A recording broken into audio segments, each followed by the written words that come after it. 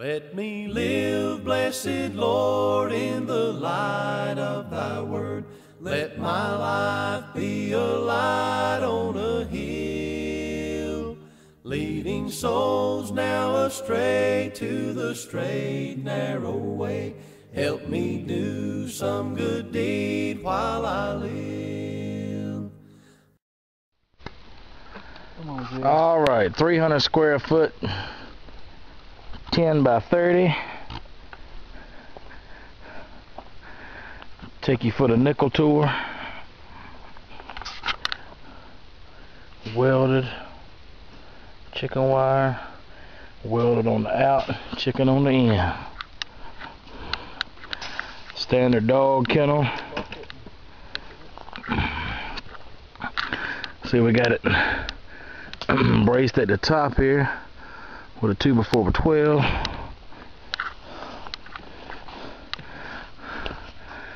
Our inside chicken coop is actually fabricated with tarps. Got boards bolted through inside and out. Hold these tarps steady. Got a few places here we're going to come back and address for possible creature entry. See, along the bottom of the interior, which is where nighttime varmints are going to want to come in. Got planking there as well. Planking. Tarp's a pitched roof. Vietnam style pitch. Still working on something right here. Got a big enough gap there that I'm concerned about it on both doors. Still working on exactly what I'm going to do there. Step on into the chicken mash unit here. See, it's lit. Got a good pitch. Tarp walls are braced. You can see the kick planks at the bottom, also held with 4x4s rolled in the tarp. This side is likewise, all walls share that in common. I'm just walking in the barn. I wasn't raised in one, so I'm going to close that door behind me. Birds will be on site tomorrow. So Mr. Noah's in here making sawdust heaven for him, ain't you, Mr. Noah? Yep.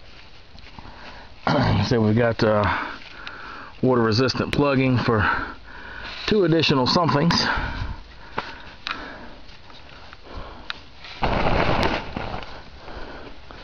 I'll go down the inside here, wrap around.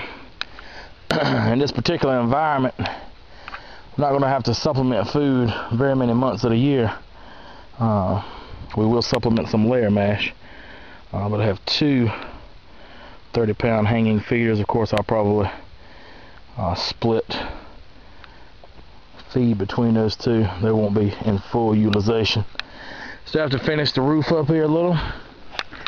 You can see we anchor back, screw from here to there.